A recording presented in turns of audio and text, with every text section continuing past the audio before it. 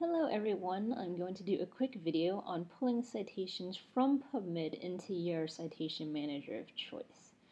Now, one important thing to note is that there is not a direct export from PubMed into citation managers.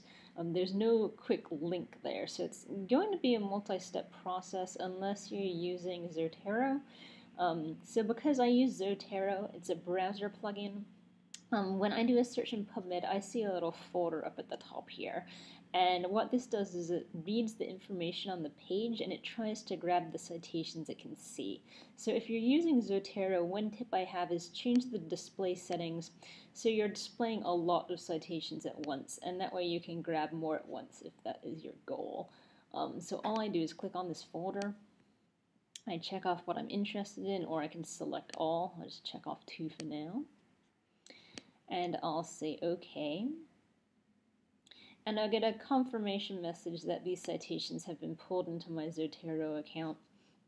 You'll see the citation information here. And all of the details over here should have been grabbed from PubMed. So that's how you would use Zotero.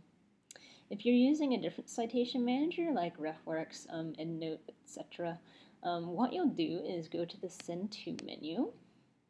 And the correct option to select from here is Citation Manager. So you just select the number of citations you want to send to a file. The alternate way you can do this is to check off what you're interested in and then send it to the Citation Manager. So either way works. And then you just create a file, and that will download a file to your computer. So I have done that ahead of time. And now you come to your program that you're using. So in this instance, I'm using RefWorks, and you're just going to pull that file into your program of choice. So in the case of RefWorks, the way we import a file is by going to the Import menu under References. Then you have to choose the filter.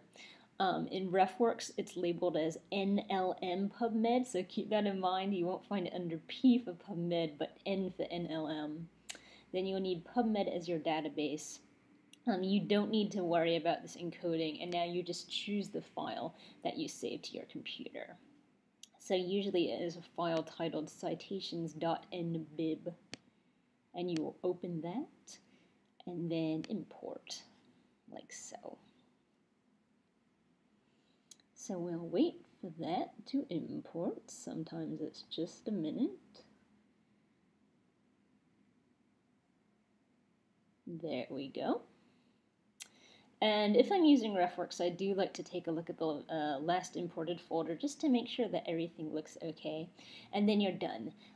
So it's an extra step if you're using RefWorks or EndNote, but it's not too cumbersome.